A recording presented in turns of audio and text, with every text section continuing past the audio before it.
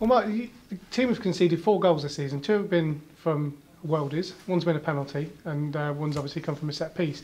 And if you analyse the games in terms of teams opening in Europe, you'd be very happy with how things have gone. But I guess as a defender, 4 goals conceded is what the people look at. Yeah, I mean the stats obviously don't look great, but I mean, you know, if you watched every game that we've played in so far, then like you say, I think you look at them and we've not really been opened up as a defensive unit yet consistently. It's not as though we're, you know, conceding loads of chances to other teams. So I think we have been defensively quite solid actually, which obviously doesn't, you know, mirror the stats. And like you say, the goals that have gone in have been, you know, very good finish, and obviously the dubious penalty at the weekend. So I think in terms of the way things are going, I mean, the manager said that, and all the lads agree as well, is that we are playing well. They're just, you know, little things that we need to tweak, and we're inches away off being, you know, a really good team, which we know we are, and we know we've got players that can produce, and you know, defensively, like I say, we've been you know, fairly solid. So we're not far away off being where we need to be. Yeah, Pimmy I think's made 2 saves in the last 2 games, other than the goals that have obviously gone in, and obviously couldn't do a lot about any of those finishes. As a defender, is that almost more frustrating that that's happening, or is it a case of you could just have to take the positives and say, well, look, we've stopped Fleetwood and Sunderland, 2 sides you'd expect to be up there towards the end of the season, to create anything of any real note in open play? It's frustrating on the day, I think, more so than when actually, you know, it's settled, the dust settles a little bit and you think about it and you actually think, well, hang on a minute, we're not actually conceding too many chances against, you know, good teams. You know, Sunderland and Fleetwood, you'd like to think are going to be there or thereabouts this year. So yeah, it's frustrating, but I think we all know football. It's one of them. I think the tide's going to change eventually, and I'm sure we will start, you know, scoring the goals that we were certainly last year, and get, like I said, get back to where we need to be.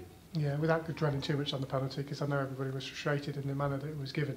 Were you happy with, as a captain of the side, the response that the team showed after that? Because you could have easily A, gone under, or B, let the frustration of the fact that the penalty went against us, but you were persistent and consistent with your approach to try and get back into the game? Yeah, it was, yeah. I mean, I think there were, like any football match, there were spells during the game where we were good, and you have to weather. I mean, we're away at Sunderland, so there's going to be spells where they're going to have the ball, and we coped with that really well. But I mean, in terms of when the ball went in, I had no doubt that we'd, you know, pick ourselves up and get at them, because we showed that against Fleetwood. You know, going 1-0 down, I think even when we got the equaliser against Fleetwood, I think a lot of teams had been, you know, 91st minute, we've got an equaliser, happy days. We've come from behind and got a point, but you know, Jack, he's, you know, a great finish, and he's picked the ball out of the net, and we've gone again and managed to get the winner. And that was exactly the same against Sunderland.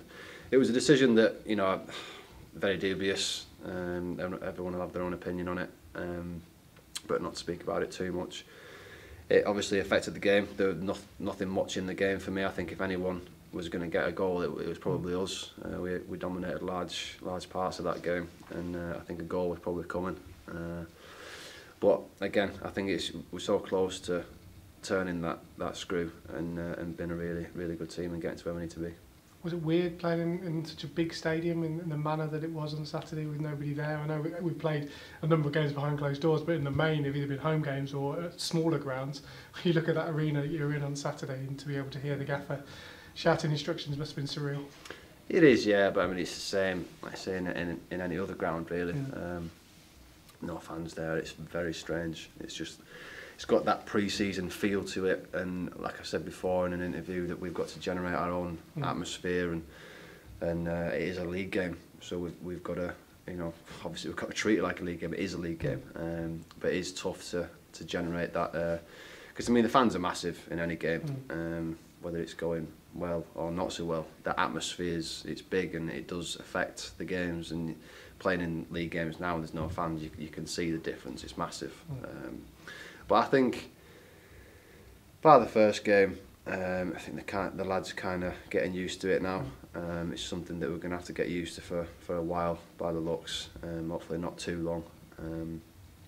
But yeah, it's very strange. I think it's even the fact that, like on Saturday, for example, you're in the media suite, kicked us out, and you're in a big media suite. It's not a dressing room, it's not pegs or anything along those lines. Yeah. Even the mentality of that is different, and I guess you only really know in a game, so to speak, when you're on the pitch, as opposed to the whole, atmosphere of a match day. Yeah, the build-up's obviously a lot different. Like I said, we're going into a room where there's no pegs or anything, no pigeonholes, and you usually sat in a changing room, and showers are there, and all that's changed. But you kind of just got to get on with it because it is what it is. We get put wherever we need to be, and nothing changes when you walk over the white line. It's a game of football, and the preparation we do what we can, and the prep's been good as well as it can be anyway. But yeah, it's one of the things we have to deal with, and like I said, the lads are getting used to it now. Swindon at home on Saturday, a team obviously came up from the league below.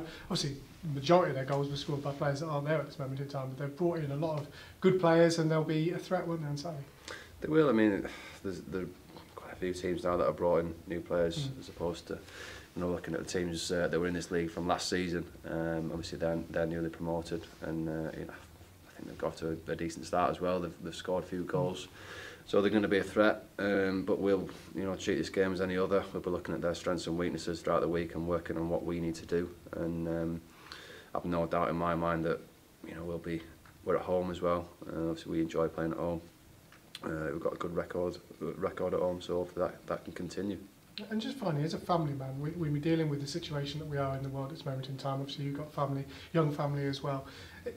It must be so hard. Is football kind of a release, or is it something that you're thinking about what's going on at home and all that kind of stuff? Because obviously you're not from around here either, so the north of England's under severe restrictions than what we are down south. Is that something that plays on your mind at all? To be honest with you, I mean, where I live, it's quite normal actually. To be honest, I mean, it was not lockdowns or anything where I live, and it's quite normal in the sense that my little girl's still going to school, my little boy's going to nursery, so that's normal for us. And after that, it's back home and the carnage between 4 and 7. Like, it's just that's normal to us anyway. So it's quite normal at the minute. Obviously, them going back at lockdown was completely different, but now it's a bit more normal. So I don't really notice too much. It's good for my kids to get out and get that playtime kind of thing. Get out the house, full stop. Yeah. But no, it's what it is, isn't it? And over lockdown, it was nice to spend time with them for a certain amount of time. But yeah, it's quite normal, to be honest. It's everyday routine for us as it stands now.